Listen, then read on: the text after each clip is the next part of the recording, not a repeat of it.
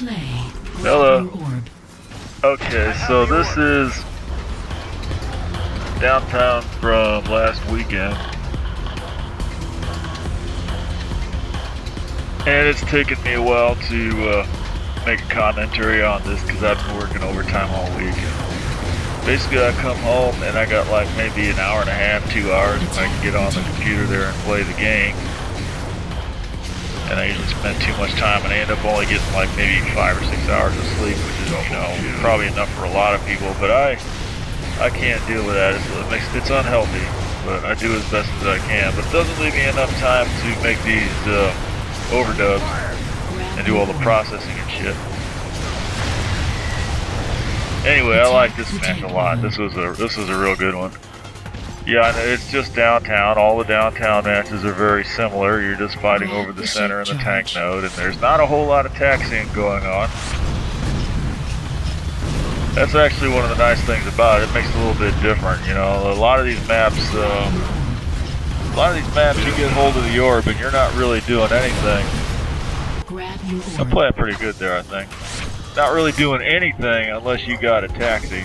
On this map, you can kind of travel around inside between these buildings and stuff. You got a few people that do fancy stuff like those hammer jumps from the building to the center and stuff like that. But mainly it's just finding a route. It's like Floodgate that way. Floodgate you can do that too. You can do a lot on foot in Floodgate as well. You get people on these maps that insist on having taxis, and the taxi on Floodgate, a taxi really is an advantage because there's routes there that really aren't much good without a tow. But this map here, you can pretty much go everywhere with your. There's not that many wide open spaces where you're without cover. Although, and it's also a little hard to tow on this map because towing really kind of requires those wide open spaces. If the vehicle's constantly dodging in and out between these little constricted areas, he tends to kill his passenger. It just doesn't work very well, you know. He tends to be kind of an easy target. The man is kind of an easy target on this map. There's always scorpions around. It's pretty tough. And the Scorpion's not all that great a vehicle for towing, so. I don't know. I guess I thought I was going to talk about what was going on in this match. You can see it's really a nice match. There's a lot of nice kills going on here. The fighting is really hard. Both teams are really going at it. They're very energetic. They know what they're doing. They're putting some effort into it. Destroy the barricade. We're about 3-4 minutes into it here, and we've almost lost our prime, just about. This is my sad attempt to try to take it back. I got hold of the bomb. We're a man down here. There's only like about 9 people on here. But there are going to be people. This match here. There's people joining as it goes along. By the time we get to the end of it, there's about I don't know, 12, 13, 14 people on there, and basically Blue's going to get the advantage out of that. They're going to get the benefit of the random factor of who joins and which team they join when they do join. We're going to end up winning because of that pretty much. But it looks good. And there's Neanderthal doing the grabbing the tank, and always try to support Neanderthal when he grabs a vehicle like that, because he usually knows what he's doing with it.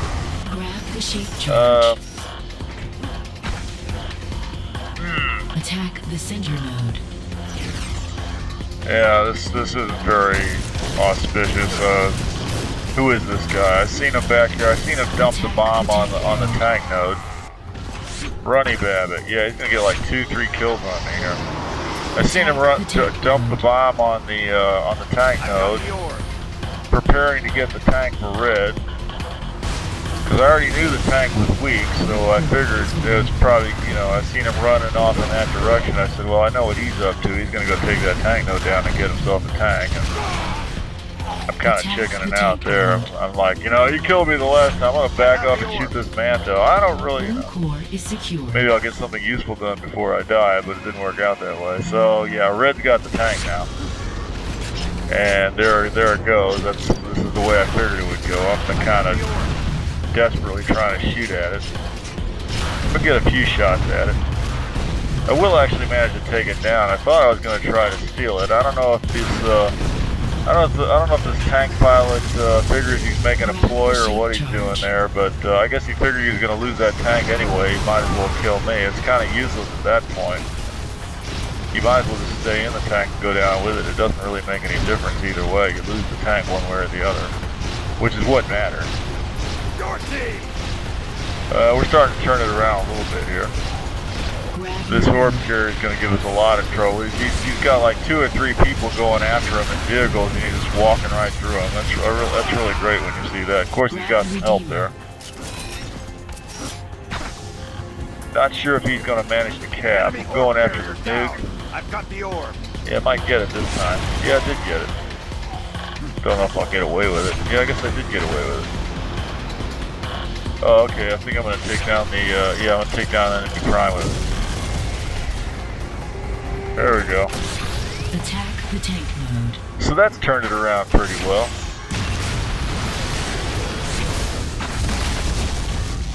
Yeah, we're not even halfway through this, so we're not going to hang on to that the whole time.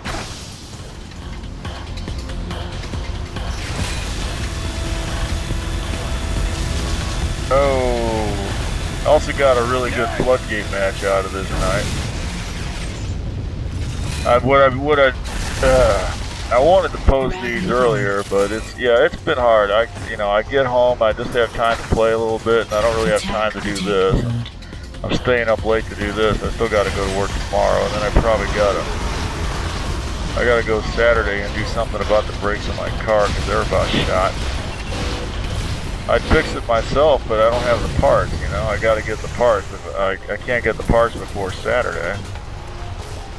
And I got to drive the thing on Monday, so it's one of those kind of situations. Probably ought to just take it down to Midas or something. Maybe they can fix it on Saturday. That would be nice.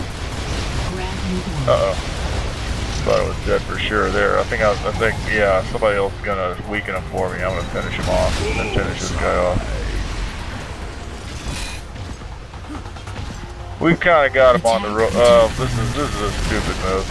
The link gun is actually pretty effective against the tank, but you got to be careful how you position yourself, because if you put yourself anywhere where he can get you with that gun, he will do it. We're gonna cap here, I believe.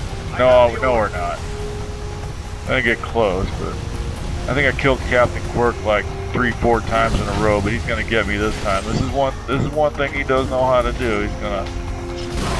Yep. When you're trying to run the orb to the enemy node, you know, you got to bear in mind that the enemy can often see where you are. Your little node, your little orb icon shows up on that map there, and if you're familiar with the map at all, you can look at that and you can tell where the guy is, you know, because there's only one approach on that side, so he knows you're coming through that door. So oftentimes you take that route with the orb, you go through that door, you can expect there to be somebody on the other side who's just sitting there loading up his rockets, you know, so that he knows he's going to have 3 rockets ready to go, loaded up and ready to go just as you walk through there, and he's going to use them on you. One of the finer points of running the orb is, you know, knowing which routes you can take and what you can expect when you take them.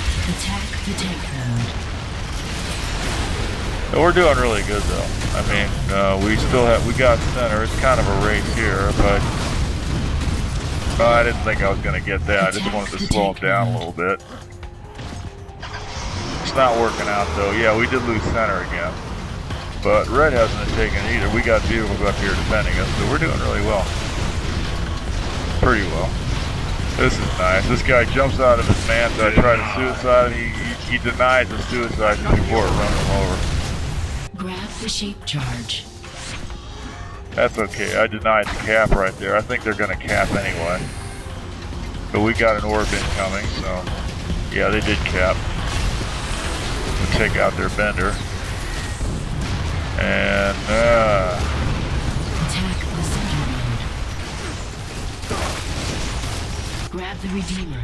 Yeah, okay, so now red's holding center, and I'm gonna try and get hold of that nuke again, but I think somebody else is gonna beat me to it. I don't mind somebody else getting the nuke as long as they're on my team. It's nice to know that there's other people on the team that are paying attention and stuff like that. And here, a little late to steal the thing, a little late to commit suicide on the orb. I don't know if red's gonna recover that or not. They probably will. Well, they didn't cap, but they did end up with control of the node. Attack if they can build it. Okay, looks like we killed off all their people, so we might get it back. Maybe. I'm trying to get lined up for a suicide here, but I'm gonna catch a suicide. But yeah, right there. Grab the shape charge. About 9 minutes left to go. We're still behind. We're gonna bring it back up though. I don't really know how to do commentary for this map, you know, because it's a really basic map with it's not. I don't know that I always make the right decisions about what to do. I don't pay a whole lot of attention to the tank node. I mean, it is important, and it does matter who gets the tank, but it doesn't necessarily matter all that much. It just depends on how good your team is at killing the tank. If you can kill the tank, it doesn't really matter if the other team gets it. Double kill. Oh, Bleeder, yeah, he was a noob. I hadn't seen him before. We do get some noobs out here. It's nice to see them, but they're a little easy to kill too. It's nice when they hang around and learn how to play. Yeah, there you go. There's the same thing happened again. Ran off to get the nuke and a teammate got it first. That's good. Hopefully he'll use it. There's that tank. Yeah, I'm sitting here talking about killing the tank. Well, it wasn't me doing it. I think we got it with the nuke. Yep. There's Bleeder again. I never kill anybody doing that, but I got him. Let me grab that orb. Attack the center node. And go after center. That mana being no use at all. I don't think I'm gonna make it. Yeah. Nice try, but yeah. I think somebody else might pick it up. Or maybe not. We might lose our prime again. There's nobody here but me, and we're wide open, so.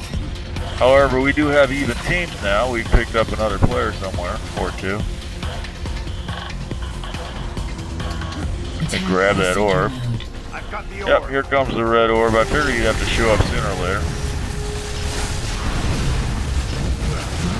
Yep, there they got it. I figured they would. Grab your orb. Because we had no defense. There was nobody there but me, and that's no defense. You know, I think I'm a really super player and everything like that, but no, I'm not that good really. You believe me by myself at the prime, I can't hold it all by myself. Not if there's 2 or 3 people determined to get it. Blue core is secure. You know, it's hard to tell people how to play this game, you know, but it really is, you know, it's the best.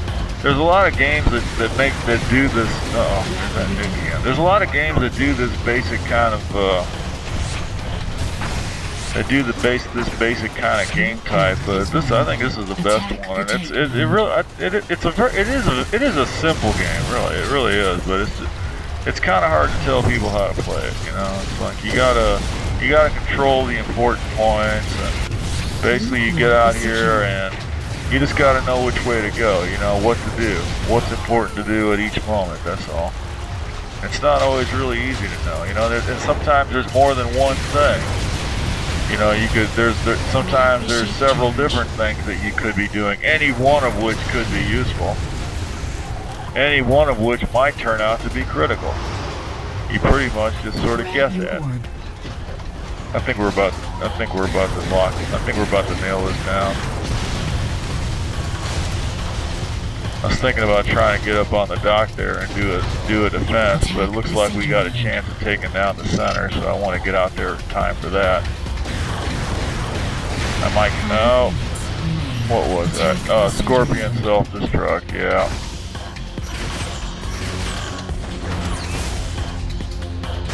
Yeah, I mean, like, right now, what should I do? I could defend the prime, or go after center, or keep this guy from taking the tank node.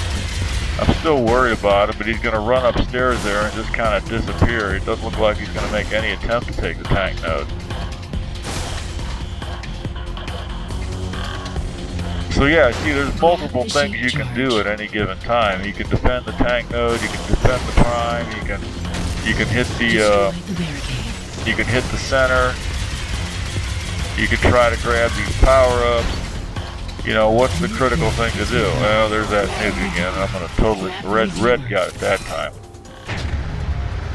And in that case, you know, the one thing I neglected to do, which happens quite often, the one thing I neglected to do was the same thing everybody else on the team was neglecting to do, which was defend our prime, you know.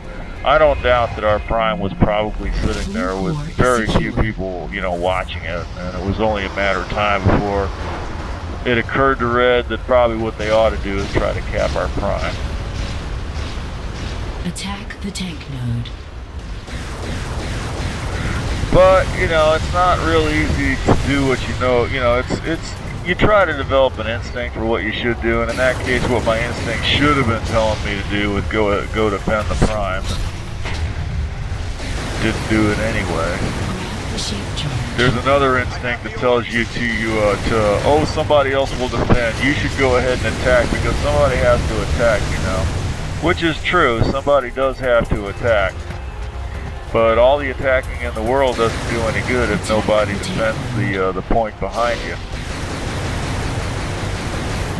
Unless it just never occurs to the enemy that they can just go around your attackers and take the point behind you, and then it doesn't matter about the attackers because they've got your prime.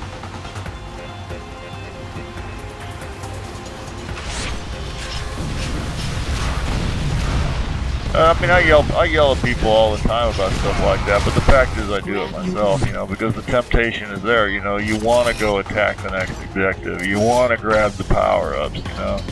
You want to keep them from getting the tank. And those are distractions to me, but they're important distractions, and they're distractions that sometimes turn out to be more important than the main objective. But usually not. But quite often I get on here and I tend to make an effort to just stick to the basics, which is take the center, hold the prime, take the center, take the enemy prime. You know, let somebody else deal with the fancy stuff, taking the nuke and killing the enemy tank and all that other stuff. Just concentrate on the basics, which is control the map. I do the same thing on Floodgate, you know. People want to do crazy things on Floodgate, you know, like hold the orb at the flood all the time. They never do anything but run the orb to the flood all the time, and while they're sitting there parked at the flood with their precious orb, you lose the entire map, you know, unless somebody else puts a lot of effort into holding on to it.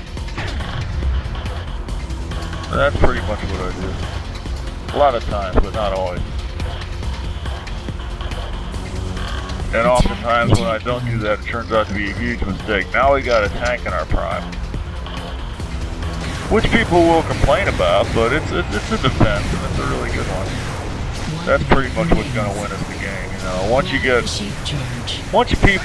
people using using the stuff on the map to their advantage. You know, we got a tank holding the prime, so other people can take everything else and move it out against on the center, which means we will get the center. And once we make some progress with that, the tank comes out and helps out. Although you'll get some people that will take the position that, you know, well, I'll just hold the tank in the prime the whole damn game. That way we don't lose the tank when in case your assault fails. So you know, because you're risking the tank when you move it out like this. And in fact, I think we will lose this tank. Well, maybe not. 10, 9, 8. Okay, there's a lag 7, attack there. That's 6, no good. 5, Everybody take time 4, out and kind of sit 3, still for a second because the servers decided not to. Okay, we're back. Grab the Redeemer. There's a mana back there trying to shoot the tank down and being really slick about it. I can't quite get into position to hit him with these balls here. I'm finally gonna shoot forward, and I think I'll finally get him now, maybe, or he's gonna ditch. Yeah, okay. That tank, but meanwhile, that tank's gotten really weak. I'm gonna run forward and try to heal him a little bit, but I don't really have that much link, and I hope somebody else is gonna heal him. No, we're gonna lose that tank right there. Yeah.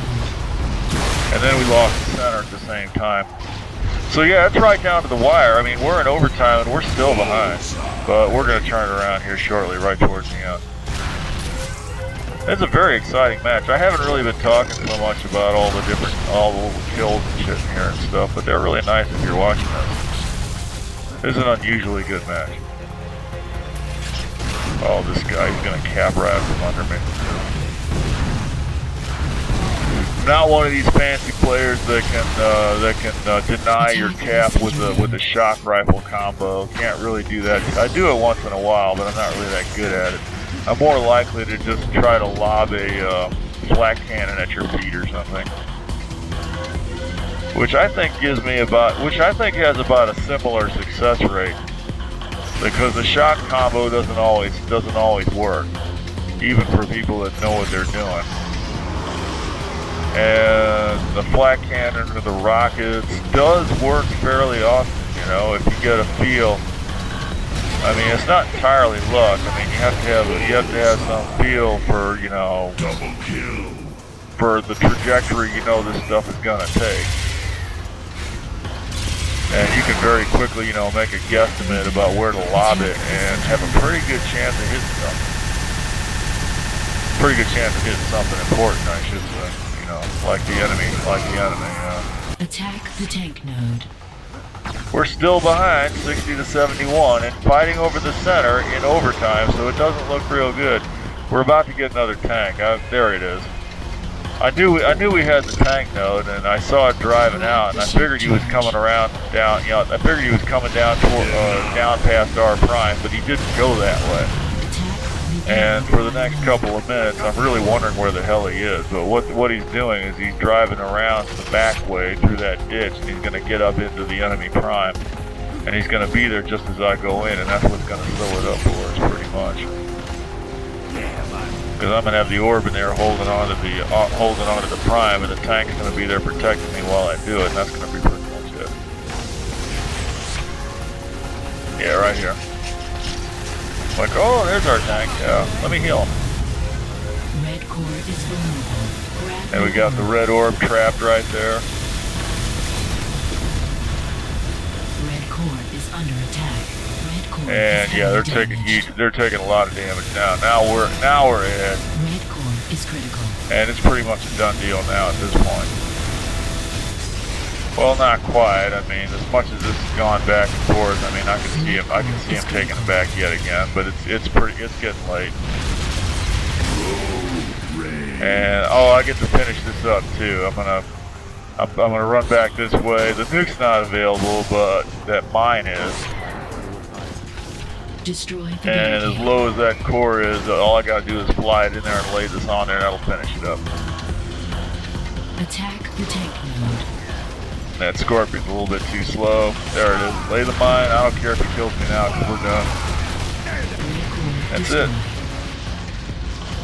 Alright, happy duty.